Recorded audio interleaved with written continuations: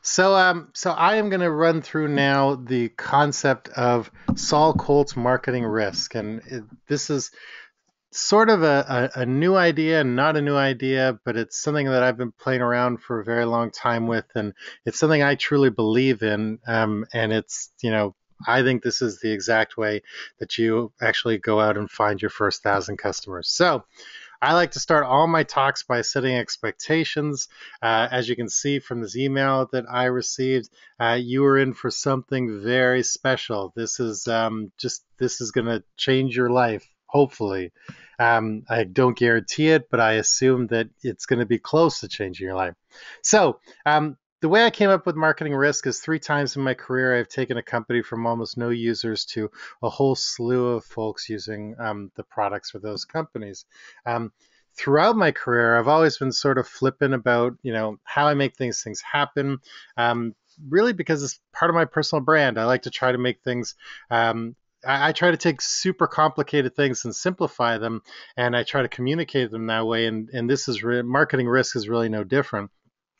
And part of the reason I'm sort of sharing this stuff for the very first time is as I get a little further in my career and get a little older, and how things are changing with technology, people really think you can do what I do with just a little SEO and some banner ads. So I'm on sort of this one man crusade to show people that you really need to not put too much stock in just digital marketing and not put all your eggs in the creative side of things.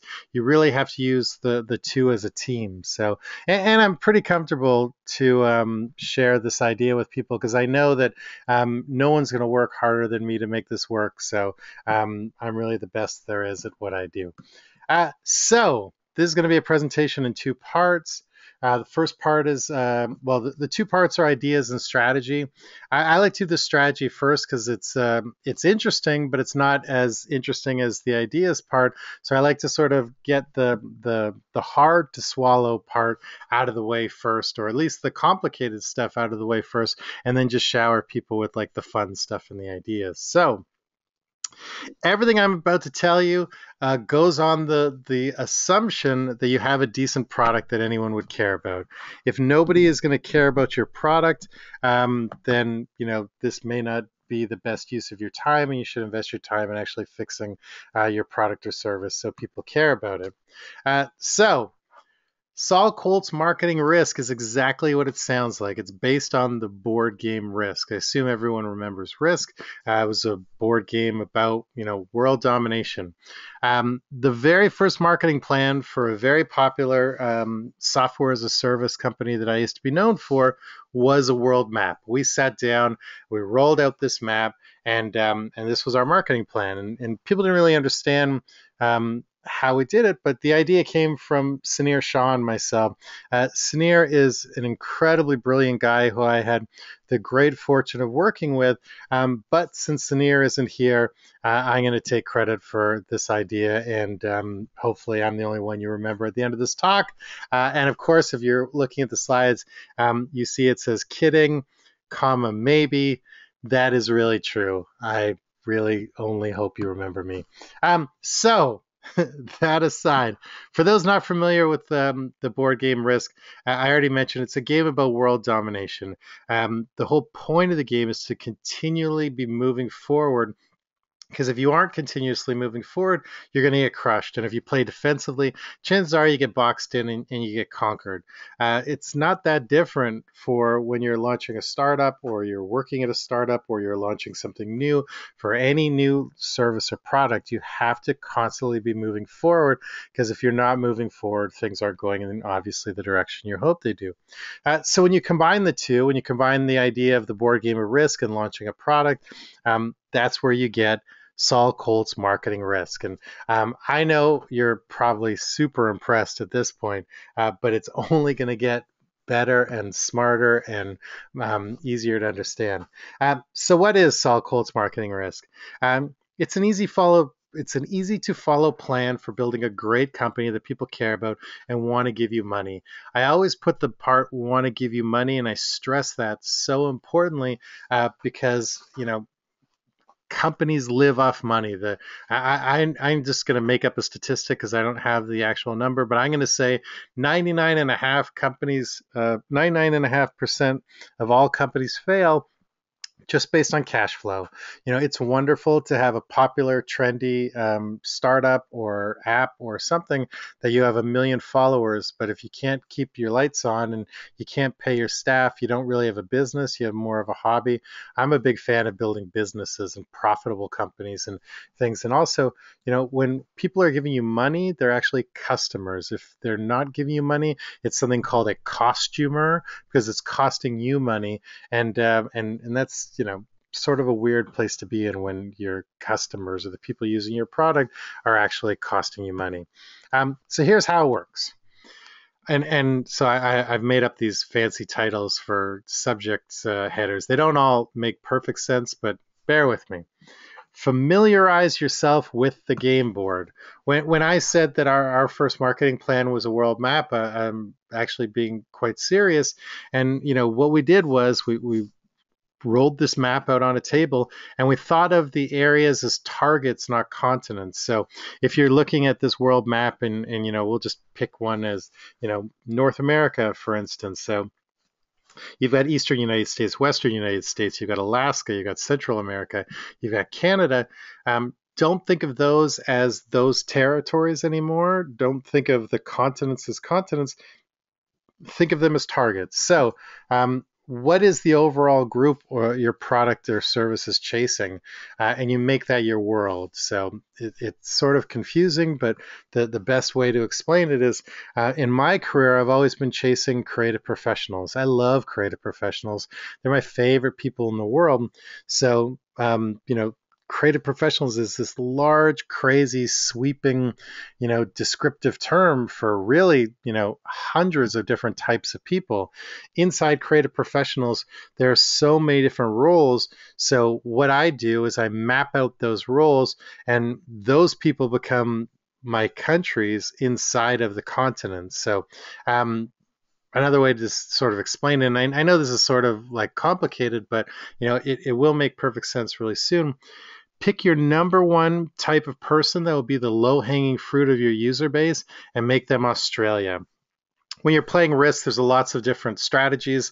One of the most popular is you want to own Australia first. Australia is an easy to defend country. There's only two ways in and out, and it's small and not as desirable as something big and large. So everyone tries to own Australia first and grow from there. So and again, just like I said, I'm going on the assumption that your product is pretty good.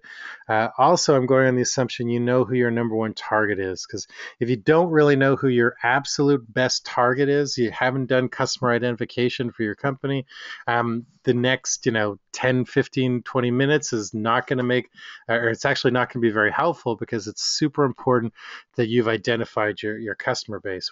When you're building a company or you're building a marketing plan, the flow of it really is, ABC, always be customering.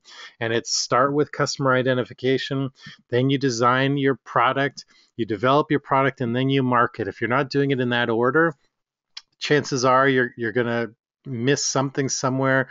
The product isn't going to be designed for the right people. You're going to be marketing, something that doesn't really connect with the people you're looking for. So customer identification is always the very first thing. But I digress. And I always think it's interesting that when I made this deck, that I knew I was going to digress from the main topic there. So I made a slide just to make sure you knew that I knew that I was digressing. So back to the sort of the main thing we're talking about. Make a list of all the types of people close to your number one target, and you're on your way to building your board and your marketing plan. So let's pretend your number one target for your product or service is web developers. Similar to web developers would be mobile developers, web designers, graphic artists, user experience and user interface designers. These people would be very, very close to your number one target. Similar to those people, and these people could probably use your product, but it's a little bit of a jump away, and I use jump in quotes because I'll explain that in the next slide. But similar to all those people, you also have marketing consultants and social media consultants and content creators and SEO and pay-per-click specialists. And the reason I say that those people are similar is because chances are they would attend the same type of conference, or they would go to the same type of meetup group, or they would, have similar clients, or they would have overlap in some way. So they would actually, run in the same circles, but they're not exactly the same as a web developer or a web designer. So when you're building out your board, your risk board, it would look a little like this. You've got Australia, and you've got all those core people who are your number one group of people. You've got your web developers, they're the biggest. Then you've got mobile developers, web designers. You know that the next, thing you're going to go for are marketing consultants and SEO professionals, but they're not in Australia. They're one jump away. And that's really how you have to start thinking about things, because the way you win risk is you have to know where your next move is going to be, but you have to own that first area first before you can make any move. So, it really comes down to, topic number 2, build up your armies. Once you've mapped out your territories, and I only showed you a very small part of the map, you could fill out the whole world and stuff like that. I think you do it in small chunks just to not get distracted and things like that. But once you've mapped out your territories, your verticals, your targets, whatever, phrases you want to use, you need to focus all your energy on that very first target. You can't just get distracted. You need to make friends. You need to make ambassadors. You need to get fans. You need to show them like you love them like they're the king or queen of the prom. That first group is going to be one of the most important things you do for your business. In the example of Australia, you'd market only to web developers and cater all your copy and messaging to attract them. They're your number one focus. And once you're getting traction, you move to the next small jump. And in this case, it would be web designers. You do the same with the copy. The reason behind the small jumps is that your first and second targets will be so close that traction in one will give you credibility in the second. And you can leverage testimonials from one to attract two. And, you've got every time you sort of like make a little jump, you can actually keep pointing backwards and say, hey, all these web devs love us. You guys should love us too. If you have any questions, here are some people that swear by us. Here are people that use us. Here are some shiny people that really love our product.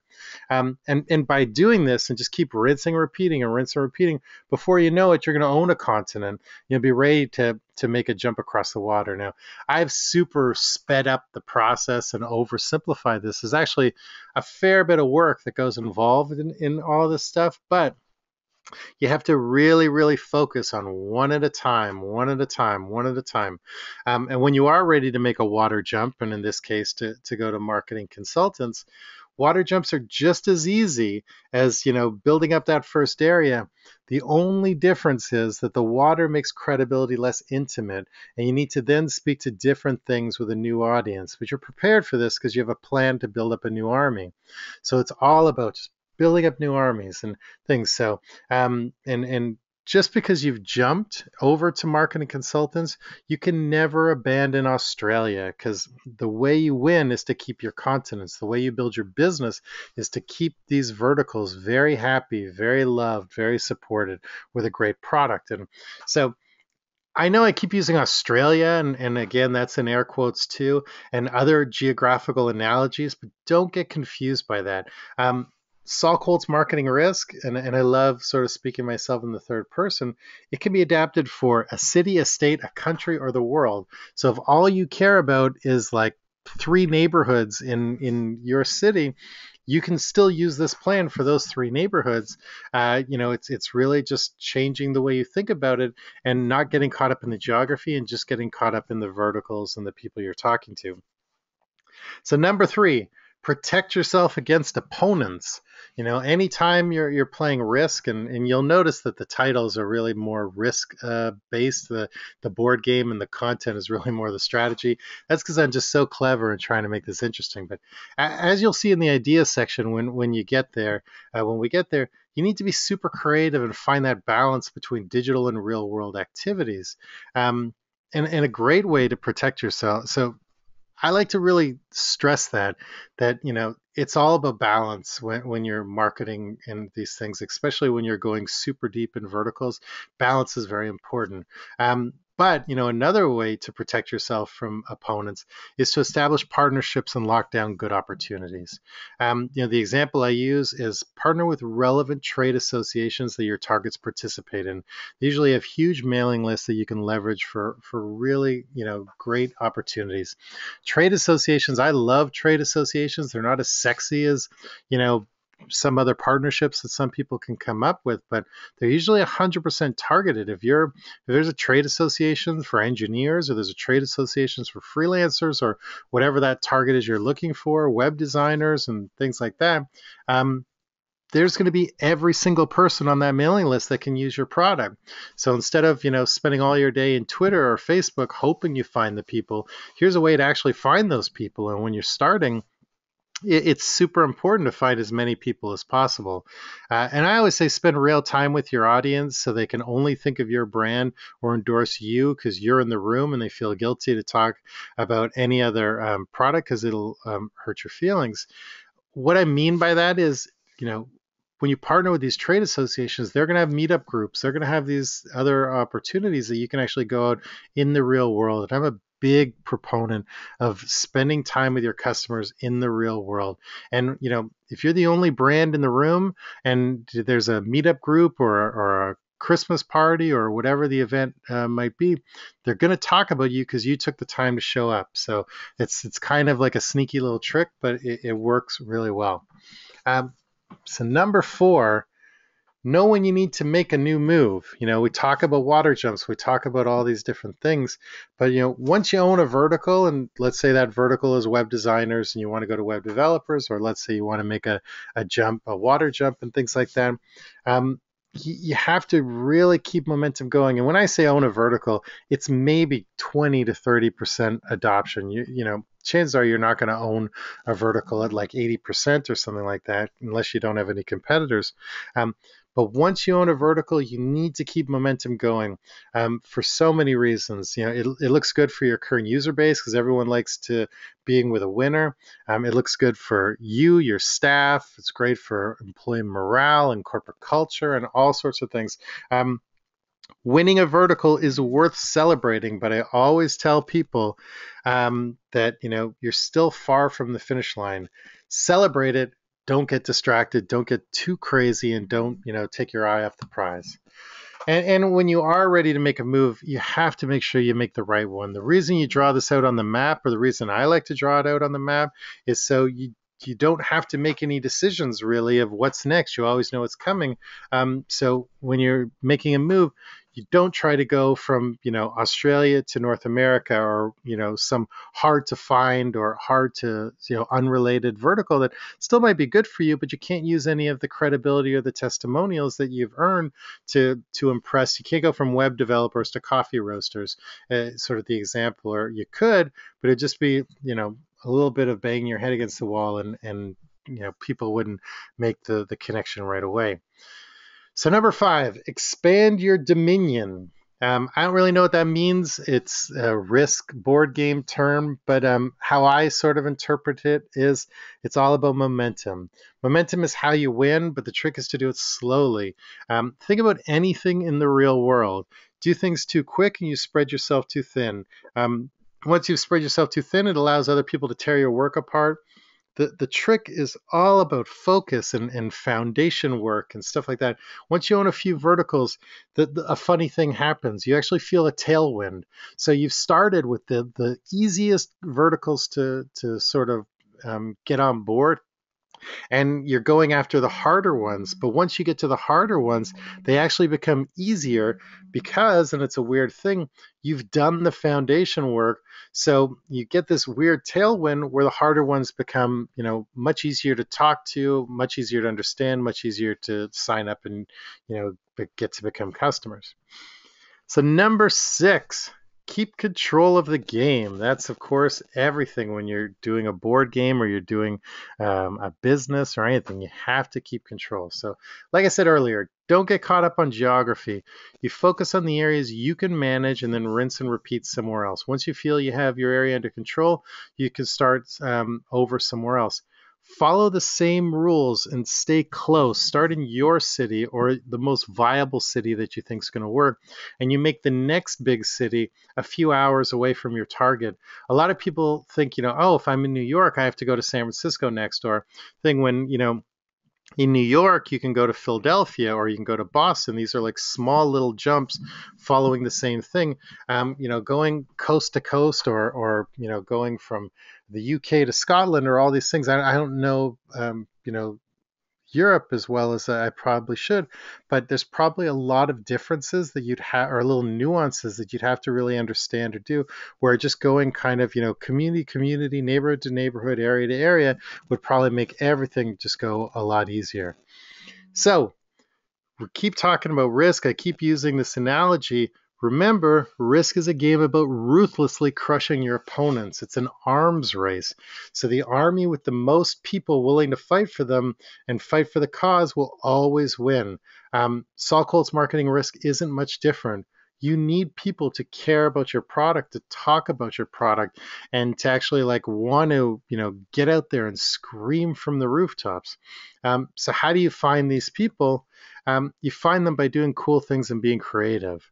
And that's sort of what I've built my career off of and things like that. But, even I am the guy who makes everything look creative. And I'm the one that, like I said at the beginning, is sort of flippant about how I do things. There's still a lot of strategy, even in the creative stuff. And that's why, I want people to understand where ideas come from and how ideas happen and things like that. So I've given you the strategy section of how to grow.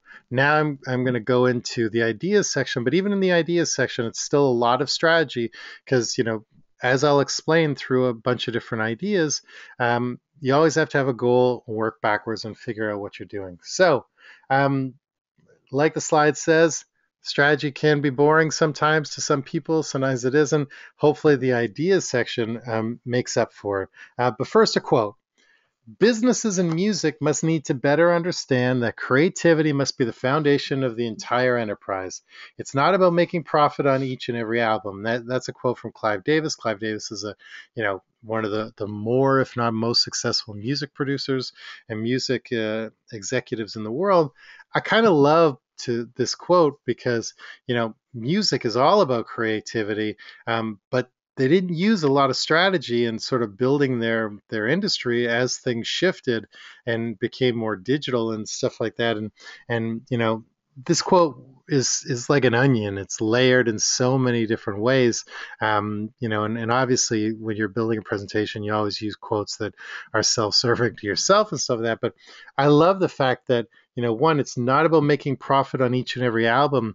Not every idea has to, go directly to sales or directly to this or directly to that. It really is about figuring out what the goal is first and working backwards. And that even speaks to the whole idea of marketing risk. It's more than just the board game analogy. I use the board game analogy to sort of talk about the growing and the strategy of finding customers. But real risk in taking risks is so important in business. It's sort of the yin-yang equation that makes companies great. Being creative needs to be managed, but it can't be smothered. And I know in my career several times people have tried to smother me and put handcuffs on me, and it really affected the success of the business, and obviously it affected my happiness and things like that, because I know this stuff. I know this stuff backwards and forwards. And when you're sort of trying to sell creative ideas, it scares people. Risk scares people. So it's one of those things that you just have to find, the balance. And I keep talking about balance and stuff, but achieving genuine relevance for any brand is impossible without taking major risks. I believe this wholeheartedly. It's just like it doesn't happen without taking risks. And just like strategy without creative and creative without strategy, you won't meet the goals you're reaching for unless you do both, because like too many ideas just becomes a little fluffy, and too much strategy without ideas just doesn't work. I like to sort of use the description that if ideas are Microsoft Word and the strategy and the analytics and the metrics are spreadsheet. Without the idea, you have no numbers to put in the spreadsheet. And a lot of people love starting with the spreadsheet first, but I don't believe that's possible. So get comfortable. I'm going to go through a bunch of ideas, a bunch of things that I've done in my career, sort of explain where they are, why we did it, where the idea came from, and just so you can see sort of what's possible, how things are done, whether they're successful or not, and sort of get a better understanding of how you can do these things for yourself.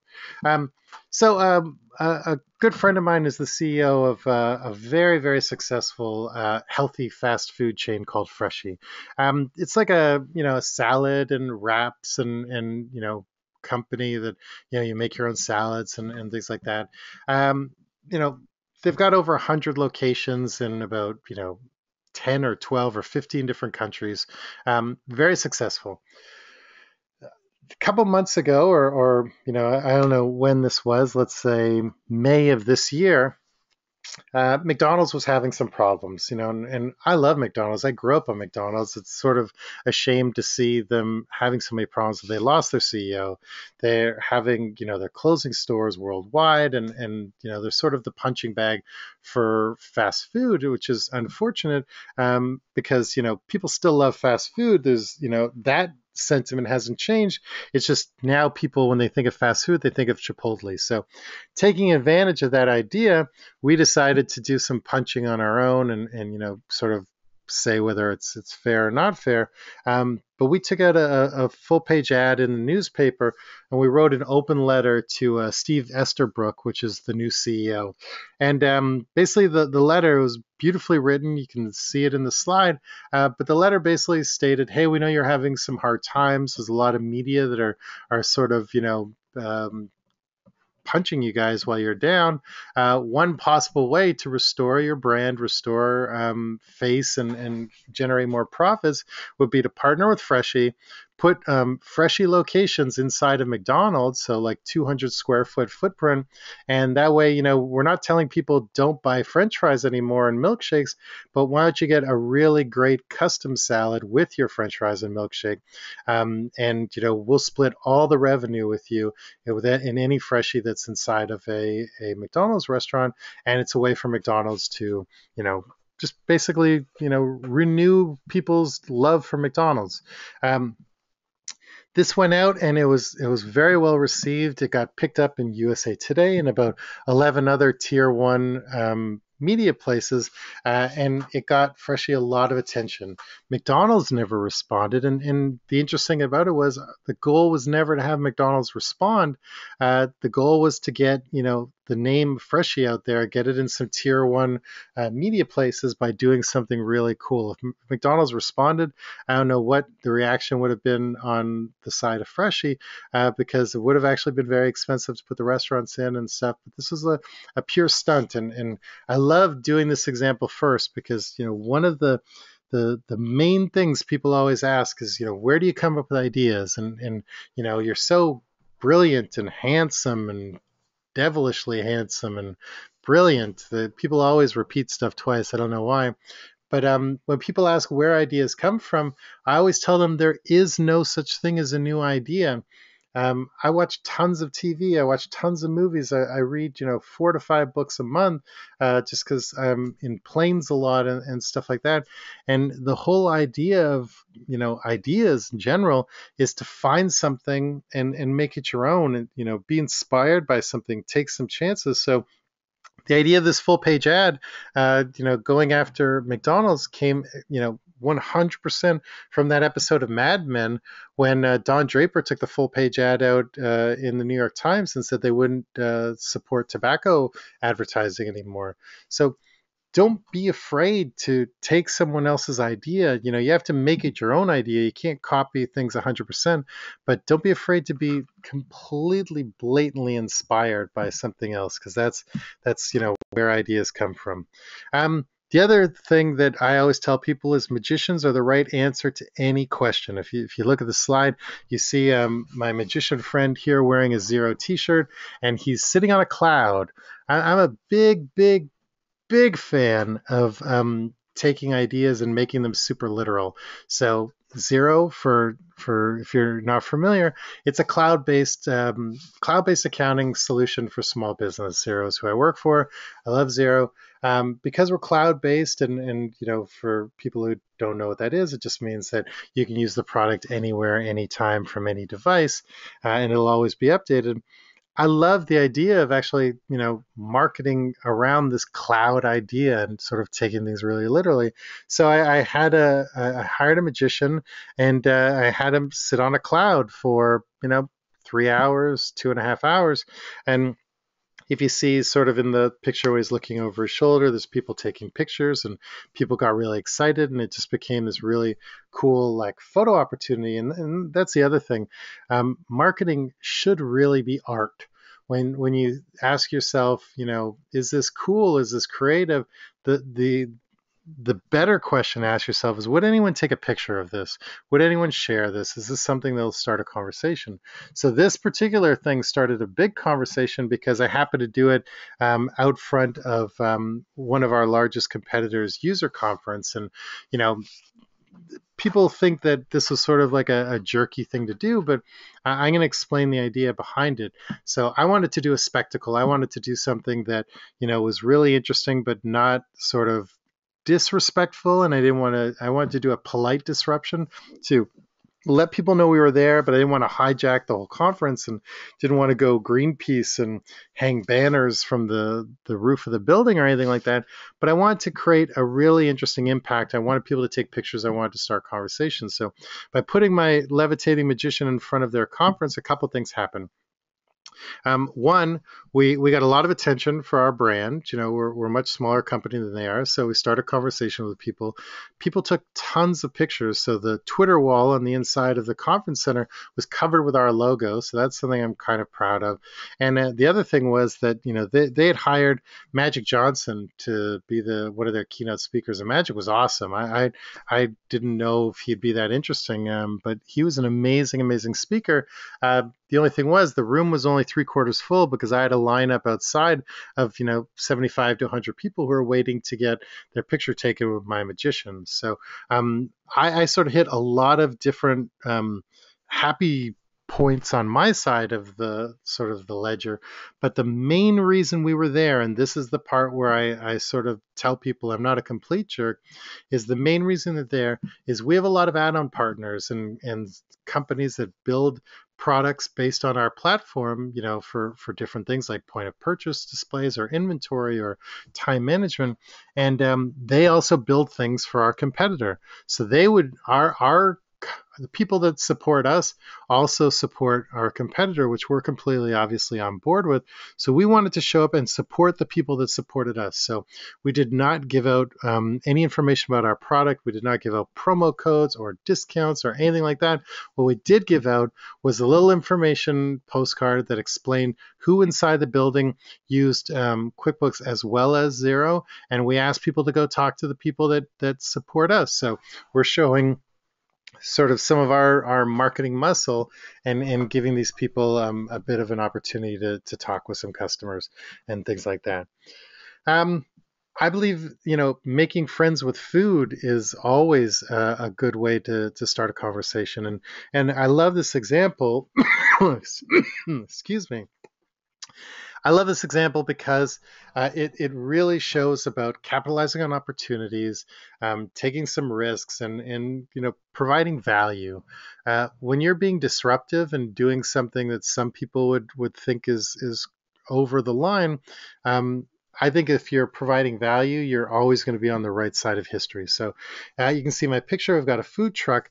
The part of this that you don't see is that we set up this food truck in front of the California State Capitol building, and the reason we did it was, and when I talk about partnering with associations and doing things that are super targeted, we found out that the Cal CPA, the California Association of Chartered Public Accountants, they were going to the state capitol building to speak to legislators and try to get their voice heard and get people to know that they have wishes and things that they would love to get heard about, at the state capitol. And the process of doing this was you show up at 9 in the morning, they give you a 10-minute window. That window can be anywhere from 9 to 5 in the afternoon. When you get your chance to speak to your legislator, you go and you get your 10 minutes, and then sort of the next person comes in. We heard about this. We wanted to support these people. We did not want to go in and speak to legislators. That wasn't our place. What we could do is entertain all the people that are waiting on the lawn for their 10, 15 minutes with their legislators. So we brought a food truck. We fed them.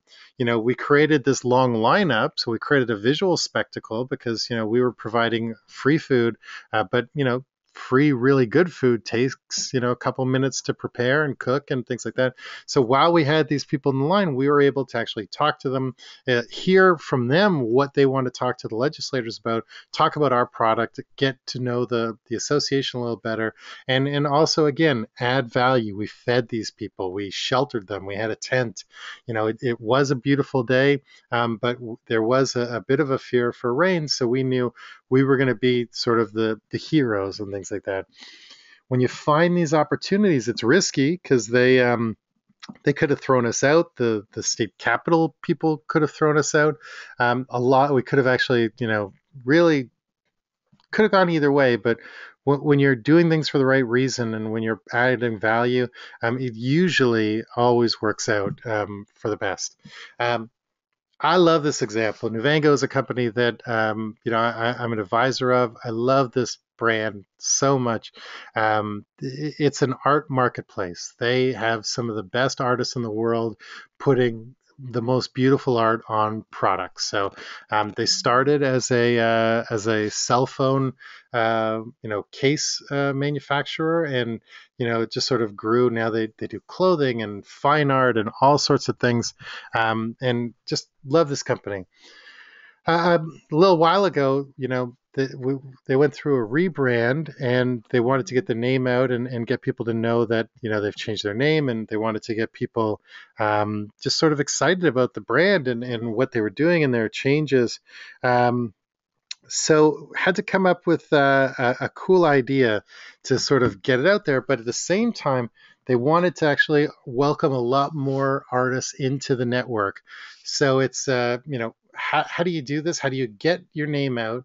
Explain your value proposition. Explain why people should care, but also get people to get excited about things.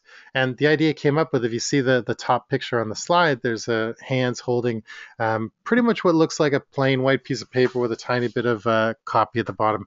What it actually was is the back cover of High Fructose magazine, which is an art magazine. It's cool kids art, really beautiful stuff, and really in line with the Nuvango brand. We bought 3 back covers of High Fructose magazine, and the first one that was published was a plain white page that said, have you ever wanted to be on the cover of High Fructose? Had a couple lines of instructions and basically said, if you want to see your art on the cover of High Fructose, draw it right here, not digitally. You have to go pen to paper or brush to paper or marker to paper. Draw something really amazing. Tweet it to us, mail it to us, fax it to us, email it to us, whatever. We want to see your amazing art because we're going to pick 2 people, to be on the next 2 covers of High Fructose magazine. So, it was amazing, some of the entries that people sent. You can see sort of the bottom. I've just grabbed a couple from the internet, but people did amazing, beautiful work. And like I said, you always start with a goal and work backwards. So the goal here was, we wanted to get our name out. We wanted people to get really passionate about our brand, but we also wanted to find amazing artists to welcome into, the marketplace. So this was a way for people to actually self-identify themselves as being great artists with the level of quality that we wanted on the website. But they also were sharing our brand and sharing their work online associated with us, which helped both people in just great ways. And this is just super cool. Love this idea because, anytime you can get someone to draw for 4 or 5 hours, do something really beautiful, they're going to be thinking about your brand and they're going to get really passionate about your brand and make a really strong bond connection. So this is one of my favorite ideas that, I've ever come up with. Staying with Nuvango just for a minute, another thing we did that sort of had a bit of a creative edge to it, but also had strategy was we sponsored a interactive and music festival in Toronto called North by Northeast. And what we did was in all the bathrooms and throughout different venues, we hung art up on the wall, framed art.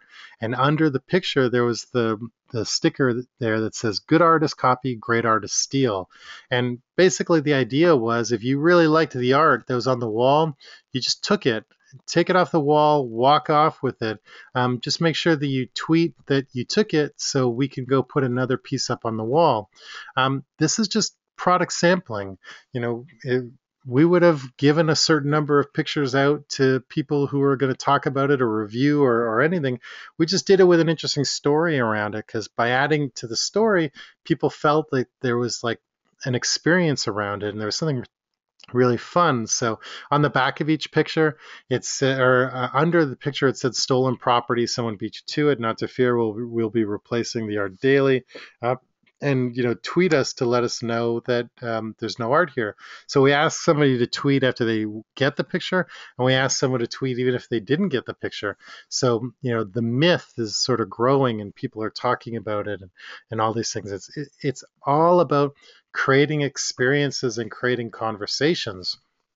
So just like I said, there's no new ideas, and people say, "Oh, come on, you're so handsome. You've got all the ideas." Um, it's the same for starting conversations. It's easier than you think. These are sort of my four really simple ways to start conversations, and all these ideas are just getting people to talk, word of mouth. How you do it is you force people to ask questions. Why am I allowed to steal this picture? Why are they, as Freshies, saying McDonald's should put another franchise location inside of their location? It doesn't make sense. Why is there a magician sitting on a cloud? Why is there a food truck? Why is this company feeding me? Make people scratch their heads, because if they're scratching their heads, that's, even if it's only 10 seconds, 8 seconds, that's time that they are thinking about your brand and they're not thinking about anyone else. Try 100 small little things. If anything works, do that again. If it doesn't work, throw it out. The best thing about word of mouth is if it doesn't take off, it just means nobody saw it. It just means nobody heard about it. It's not going to blow up in your face. And I always say it's okay if no one shows up. And what I mean by that is, I invite a lot of people to dinner when I travel. It gets very lonely. I don't like to eat alone. So I'll invite, hundreds of people to come, have dinner with me, customers, things like that. Almost never more than like 10 or 15 people show up. It's last minute. It's, people don't want to get in their car. Nobody cares really about hanging out with me. But the reason I invite so many people is, it doesn't matter if they show up. It matters that they know that you're doing this. It matters that they see signs of life. It's, get them to scratch their head. Why is, an accounting software provider inviting me for dinner? My phone company doesn't do that. My car manufacturer doesn't do that. It's all these little things. Make people scratch their head, make them ask questions. So if you look at the little 4-pack of pictures here, there's a picture of me with a mime. And this is probably the thing that most people talk online about, just because this story has become sort of like a big story, at least in my little world. But I hire mimes, clowns, and magicians to network with me all the time. I'm just one of these people that I'm more comfortable speaking to 100 people at a time on a stage than a handful of people. But if I have someone with me and someone to network with, I'll be comfortable. But if I'm alone, I'm the creepy alone guy. So if I hire someone creepier than me, it just breaks the ice. And when you're networking with a clown, you're never the creepiest guy in the room, which I learned very quickly, and I kind of like sort of the balance. But I hire mimes all the time, and the guy in this picture was amazing. We did this thing where he would sort of hide a little bit. I would walk up to networking events. There's always 8 people in a circle and stuff like that. I'd walk up and I would interrupt everybody and say, hey, can I tell you guys a story? And people are usually receptive, and I would tell the story about how my grandmother was really sick, and I'd say, she didn't die, so don't spoil the story, but she was really sick, and when she was at her worst moment before she got better, she took my hand and she said, "Promise me you'll take care of your brother." And as soon as I said brother, he would pop out from behind, like somewhere, and he'd be like a mime in a box, or he'd be doing all sorts of things, and it defused the whole situation. And then him and I would have this conversation, and he would be miming like basically my elevator pitch, and I would be we'd be playing charades kind of thing, and people would actually spend time and try to figure it out and wonder what was going on, and they would tell that story. And I have the picture here of the caricature. I hired a caricature artist to come to a conference with me and be my networking partner, because my idea was that if you're being drawn by this guy, you'll wait the minute or 2 minutes to get your picture, because everyone's selfish, myself included, and it gives me time to talk to them and sort of like pitch them and stuff like that. So something that was really sort of funny, and I get kicked out of conferences all the time because I'm awesome and I do fun things that people don't like fun. So I was asked to leave this conference because myself and my caricature artists were getting more attention than the people who paid for sponsorships and bought booths. So when we were kicked out, most people would just leave. But the whole idea of taking risks and sort of fighting for your company and success is we just sat in outside on the curb, and we started, just anyone who used the conference hashtag, the caricature artist would draw them based on their Twitter avatar, and we'd tweet to them, and we'd invite them outside, or we'd invite them for a drink, or we would just have a conversation over Twitter. And it was amazing how well it was received and how much people liked it. The bottom picture of zero in the sky, zero skywriting, again talking about taking things literally. I never understood why a cloud-based product had never used clouds to advertise their product. And so I hired Skywriter during the National League Baseball Championship Series last year. San Francisco Giants, we did it in San Francisco.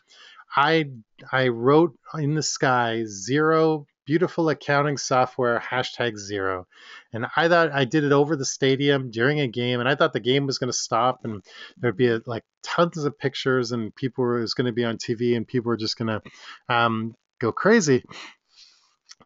Funny thing happened was that nobody at the baseball game cared, but people in all 4 corners of the city really got excited by it because nobody had seen something like this before. And the result was we owned Twitter for like 5 minutes, and that may not sound like a great deal, but like owning Twitter for any number of time is pretty impressive. And we owned Instagram for like 30 minutes because people literally, it was like 9 miles long of letters, and it just kept going up. We wrote it a few hundred times, because funny thing about skywriting, it actually vanishes in like 30 seconds.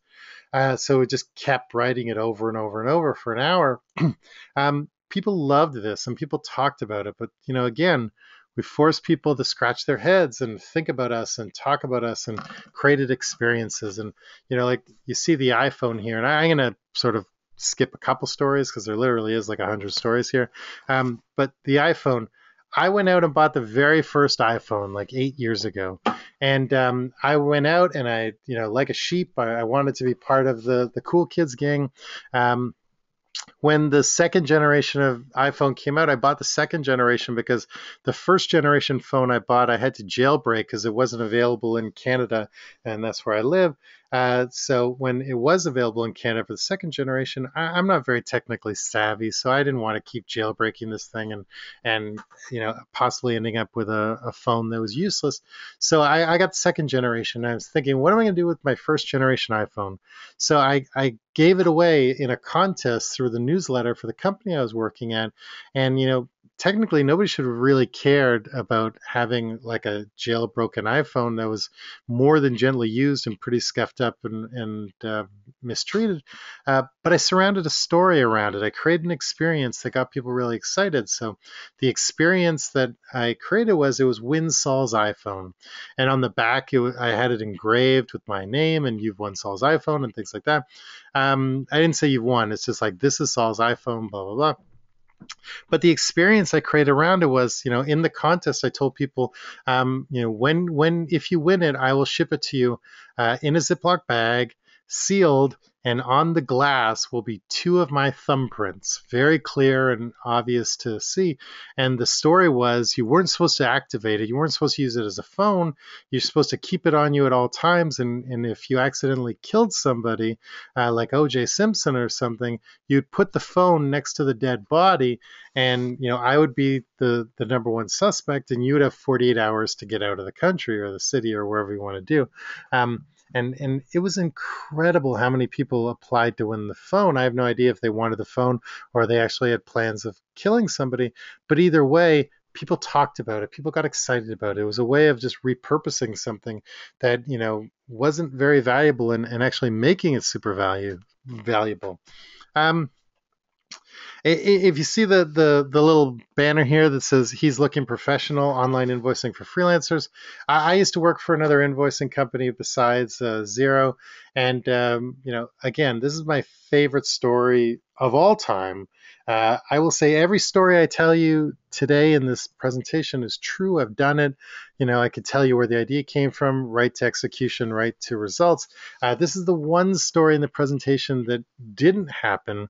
And I like to give this example because I love the story, but it's also about balance and managing risk. And, there is such things that are too risky. I don't think this was too risky, but it did, go beyond the comfort level of other people in the company. And that's a really important thing. Risk can be anything. It's, whatever your comfort level is. I always tell people, know where that line of good taste is or what you can get away with and cross it by two baby steps, because the two baby steps are going to be where the memories come from and where the conversations come from. But you have to know where that line is, and you have to not, you only go two baby steps. You don't go 10 feet past the line, because that's when you can really like sort of damage your brand or insult people. But so here's the story. I'm in the office one day, and and the guy here with the tie and the briefcase was our company mascot for 5 years. One day the CEO says, we should really kill the mascot. Anyone have any ideas to come up with something new? And again, super literal. I hear kill the mascot. I wanted to literally kill the mascot, and so I went and I wrote a 2-page strategy document that focused around, for the next 6 months, Ivan, which was the name of the mascot, we would keep running him in banner ads, but in, every couple of weeks, he'd get a little thinner and a little thinner and a little thinner until finally he was like, on intravenous, and he was sitting in a chair, and then he was in like a hospital bed. And then one day we would just release a press release and say that he died and you can make donations to this charity. And oh, by the way, we have a new mascot and here he is. I love this idea so much. It's just, it's so funny to me on so many different levels. I totally understand why it made people uncomfortable, but that was the point, to get people to notice something. And sometimes to get people to notice, you have to sort of take them out of their comfort level and get people to think and scratch their heads. But I still think that is the funniest idea ever. And hopefully someday someone will do it. And so that brings me to this page called Building a Myth. And, killing a mascot would definitely build a myth. I tell people the way you build a myth is you never confirm and you never deny anything.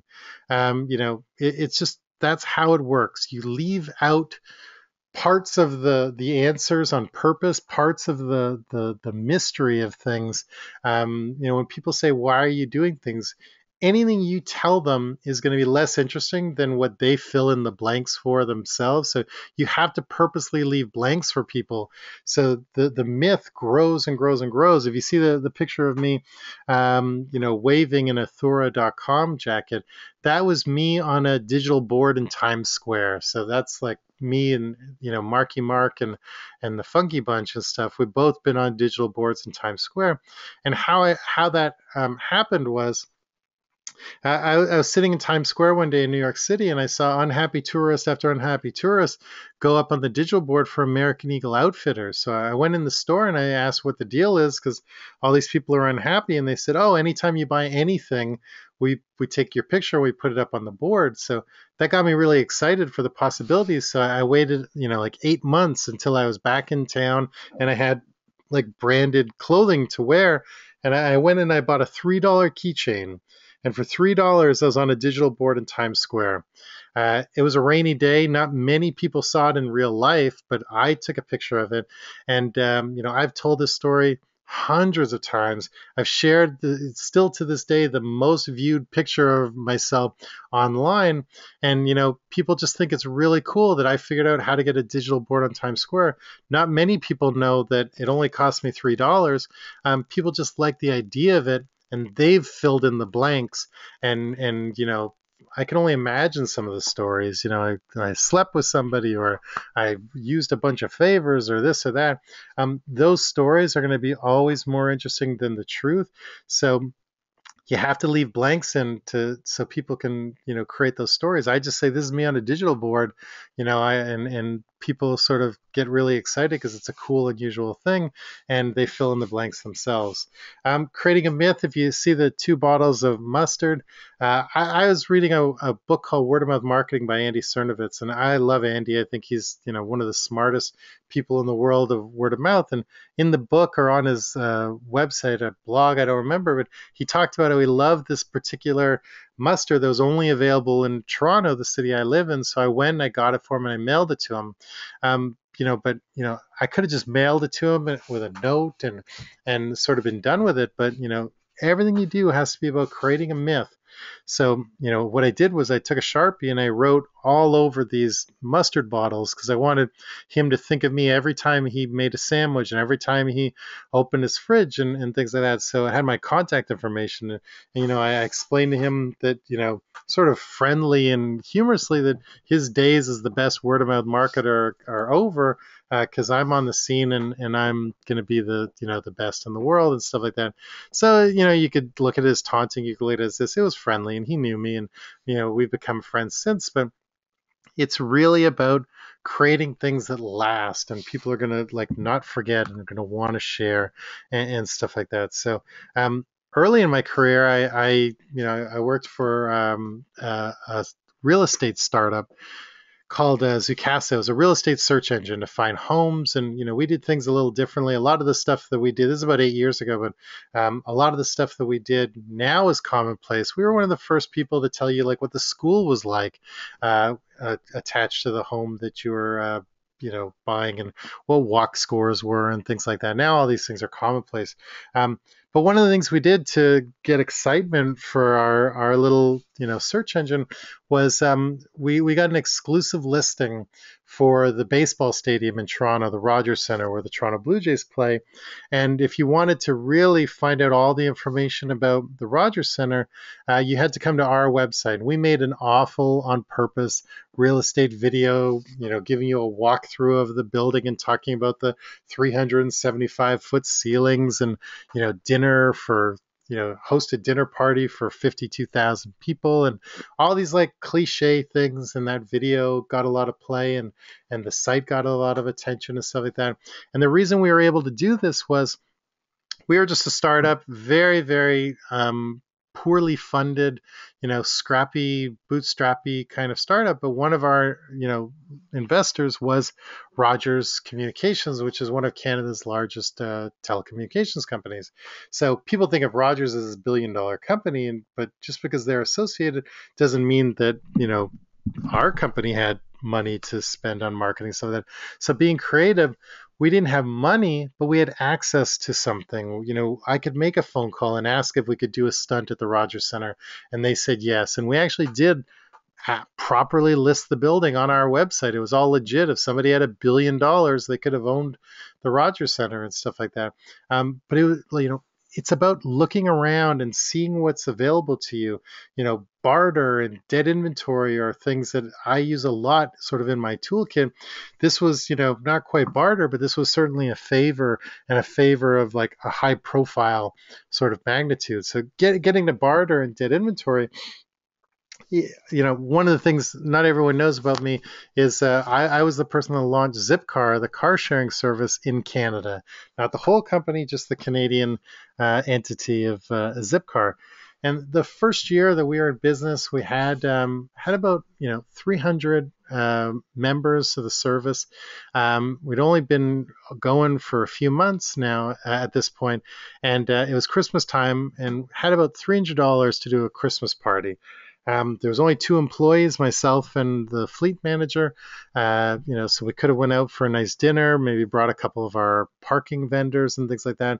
But instead, I had all these cars that nobody was driving at the time. And so we had members, but the members only used the cars every now and then. So I had an idea to get people to drive the cars, because it was, the nature of that business is people need to see the cars on the road to get excited about them, not see them in parking spots. So I gave out thousands of hours of free driving in barter. And what I did was we threw the greatest Christmas party ever, where we had a rock venue, two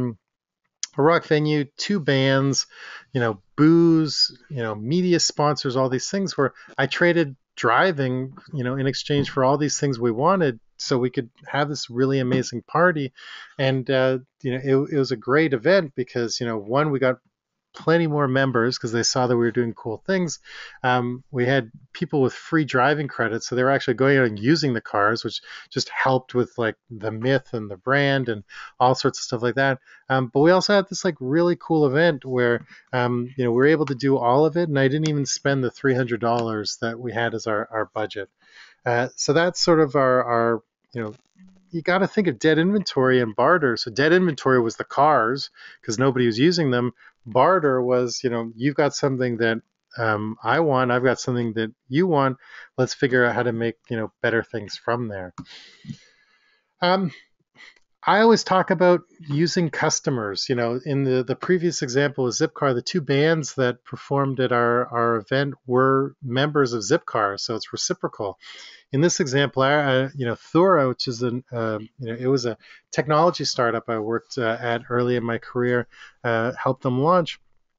Thura was way ahead of its time, and if it was around today, it'd be worth like $1 zillion. But essentially, what Thura was it indexed the entire internet every day. And at the time, it was really only Twitter and Google that were indexing the entire internet, and Thura. So you can imagine it was pretty expensive. What they did, though, they indexed the entire internet, and through an amazing algorithm, they knew what, they ranked all the most talked about stories of the day. So you could actually click on entertainment or on sports or world news or anything and find out these are the top 10 stories based on internet chatter and internet comments and internet sort of discussions. So one year at South by Southwest in 2010, we were, there promoting Thura. And so the way we did it was every night I created a 4-page newspaper. So from midnight to about 1 a.m, I was doing the Photoshop and laying out this newspaper. In the paper was a page of brand new comics. So every day we had new comics and relevant comics that told stories of South by Southwest that day. So they knew that these weren't done ahead of time. We had one story that we wrote, and then we had the top 10 stories. And the inside paper, 2 pages of the newspaper was just marketing collateral, explaining what Thora was and stuff like that. But if you see this picture of the woman here, that woman is Krista Nair. She's a friend, someone who really loved Thora. She was an advocate, someone who talked about it a lot. So, just like we got people to perform at the Zipcar show, I picked someone who really loved Thora and gave them sort of a spotlight and sort of rewarded them for being good to us. Everything you do should include your customers, because your customers are what keeps businesses alive. Ego should never come into it. It's all about treating your customers really great. I'm going to skip this story because we're going super late, and this is like an hour-long story that involves, people sleeping in my hotel room and all sorts of things. But I am going to explain Laugh, Think, Cry. So Laugh, Think, Cry is sort of my formula on how to come up with great ideas, and I'm going to share with you guys. So I know there's a lot to sort of digest. You've got your marketing risk for strategy, and now you've got Laugh, Think, Cry for ideas. But, like I promise, once you sort of digest it all, it's going to make perfect sense. So hopefully everyone here knows what Arrested Development is. And if you know the TV show Arrested Development, you know the Blues banana stand. It was practically a character on the show. Here's how I used Arrested Development in a real life way to stand out from the crowd and make people laugh, think, and cry. Laugh, think, and cry, I'm going to go obviously explain a little deeper, but this is the simplest way to know if your idea is a good idea. So a few years ago, I was given 10 days to come up with a trade show booth for a financial services conference. The reason I didn't have very much time is we made a last minute decision to exhibit, and the company I worked for at the time didn't have trade show booths. We wouldn't spend $10,000 on a booth or anything like that. And if you've ever been to a financial services conference, you know that people spend like $50,000 on booths, because it's all about showing you're trustworthy and you're financially sound and successful. And that's where, this is a really important takeaway. If you can't or don't feel like competing on other people's terms, you just change the rules. And this is something I've done throughout my whole career. I can't stress enough how important it is. Just change things up. And the way we changed things up, or I changed things up at this particular conference, was instead of having a crazy, $70,000 fancy booth, I hired a carpenter to make me an almost exact replica of the Bluth banana stand, and that was our booth at this financial services conference. So if you can imagine, fancy, fancy, fancy, we've got a 9-foot high banana, and we're giving out actual bananas on them. This idea is so brilliant because, as you can see from the slide, usually if this is done in a live room, people just lose themselves with laughter right there. But it's a perfect example of laugh, think, cry. So here's how, I sort of go deep on it. In the laugh category, and the idea of laugh, think, cry is if you can hit all three places, you've got a great idea. But at the bare minimum, you want to hit 2 out of 3. And if you only hit one of them, it's probably not a fully formed idea. So under the laugh category, fans of Arrested Development got the joke right away, and they appreciated it. They just thought it was the funniest, most clever thing ever.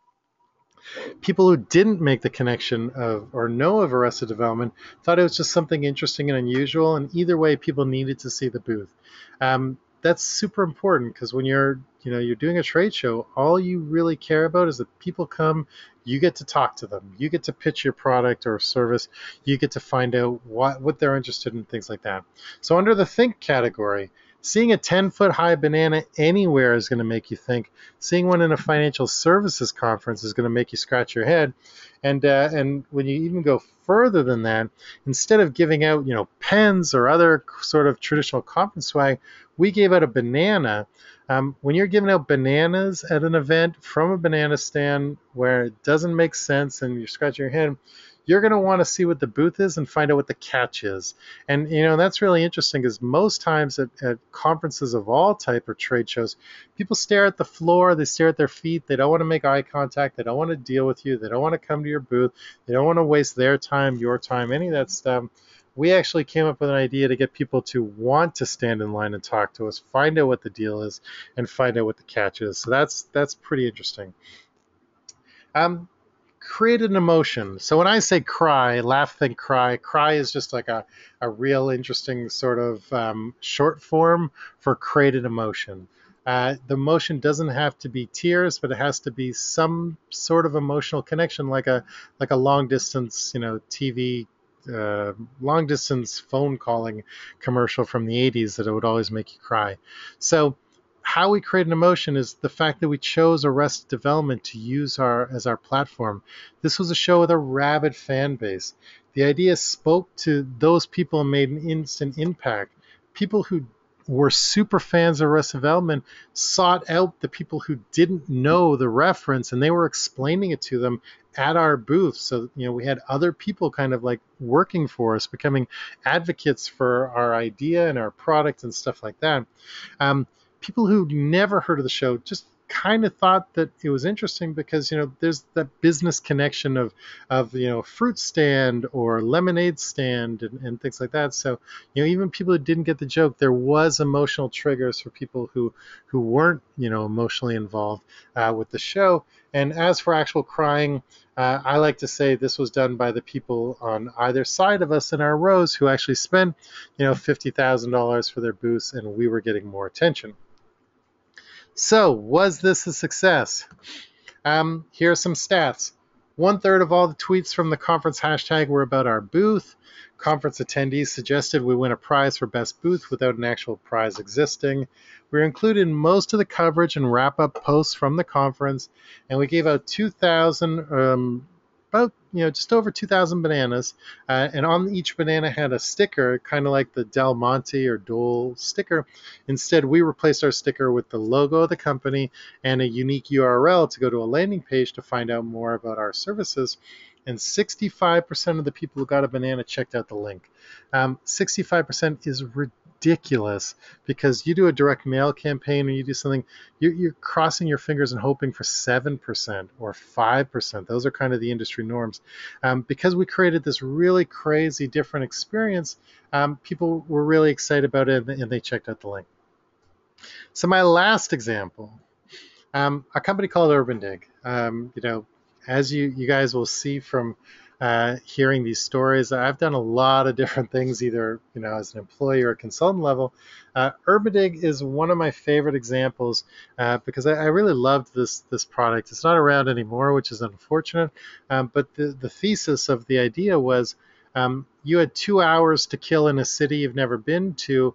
What are the coolest things to do in that city that you wouldn't find in a photo's guide? So, it would be things like, best pizza, vinyl record shops, vintage clothing stores, dive bars, street art, like those are sort of the things. And the interesting thing was I talk about all my ideas can range from, inexpensive to very expensive.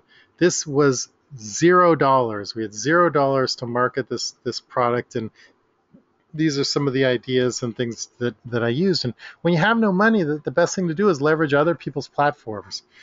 So if you see here, there's a grilled cheese sandwich with our company logo in the sandwich. And the title of the eBay auction was Grilled Cheese Sandwich with Spiritual Image. This is playing off the fact that, every decade or so, Jesus or the Virgin Mary shows up in a pierogi or a piece of toast or something like that. We were making grilled cheese sandwiches, and our rabbit logo showed up in a grilled cheese sandwich. So we figured it had to be, sort of a message from God. And when spiritual images show up in food, you're supposed to sell them. So we put it up on eBay. This was a no cost auction. We made it $12,500 to buy it because in truth it was just Photoshop and we didn't want anyone to actually buy it, but we wanted to get attention. This was just sort of a whimsical idea to see what happened. And, I shared it with a bunch of friends and I shared it online and asked people to support it. And what happened was so many people went and viewed this because I guess a lot of people search eBay for Jesus and food that we tripped the algorithm on eBay from so many views that it became a hot auction and it was on the front page of eBay.com for 7 days. At the end of those 7 days, it was viewed by over 32,000 people. 7,000 of those people checked out our website, and 4,000 of those 7,000 downloaded the app. This cost us no dollars. It was just, some Photoshop, some creativity, and leveraging someone else's platform. I already mentioned I spent a lot of time in airplanes and hotel rooms and have free time. I wrote about 200 misconnections on Craigslist. For those of you who don't know what misconnections are, it's basically a place where if you see a beautiful girl on the subway and are afraid to talk to her, you can run to Craigslist and say, "Hey, beautiful girl, I saw you on the subway and I was afraid to talk to you. If you are afraid to talk to me too, please connect with me." I wrote like 200 of them, all had the same sort of story arc. Boy meets girl, girl meets boy meets boy, girl meets girl. Just about when someone's going to say I love you or ask for a phone number or do something, they get interrupted somehow with a guy in an urbandig.com t-shirt, or the urbandig.com truck drove by and splashed us with a puddle, and all these things. There's just like a silly way of getting the name out there over and over and over and pique people's curiosity about Urbandig and seeing if they'd go to the website. So 3,000 people went to the website from Craigslist, and about 800 people download the app. Again, didn't cost a penny, just time. The biggest thing and the most time consuming thing I did was I picked a fight with PETA, because our logo was a rabbit and PETA is all about protection of animals. We started just fighting with PETA online, and it was interesting because it was a fake Twitter account, and PETA, I was basically just fighting with myself and talking with myself. But I did this for a month before launch, so it wasn't just a week. It was really, just sort of trying to build support and getting people to see it and ask questions and scratch their head. And, and we did little things like photo shoot with like people in rabbit costumes and all sorts of things. And we just kept, having this conversation back and forth between PETA and myself. And, and it wasn't just, PETA wasn't just talking to us. They were doing all sorts of crazy things. So we were launching Urbandig at a conference called Grow Conference. You can see the hashtag LP Grow.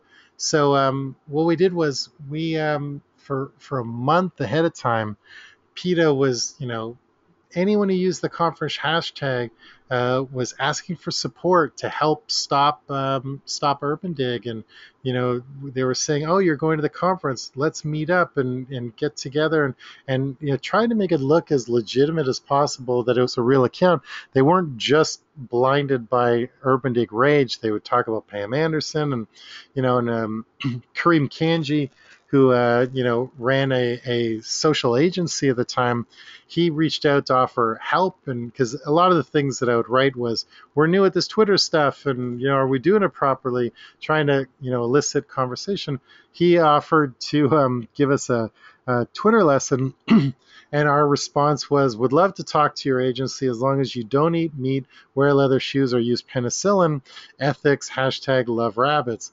So like we never broke character, we never did any of that stuff, and this is possibly the favorite thing I've ever tweeted in my life. I think it's hilarious.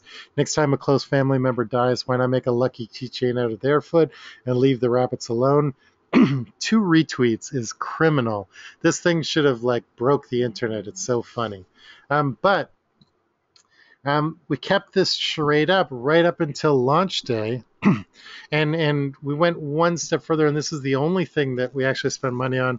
We spent like $100, and we hired some people off Craigslist. Craigslist, gotta love Craigslist, to picket the event that we were launching at. So if you could picture it, it's a high school gym with a bunch of like bridge tables. All these startups are begging for people's attention.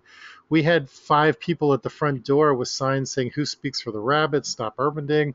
It'd say like "Rabbits, friends, not food," all sorts of things. And every fancy investor or tech journalist or people that were coming to the event, they would get stopped and almost harassed by our Craigslist people.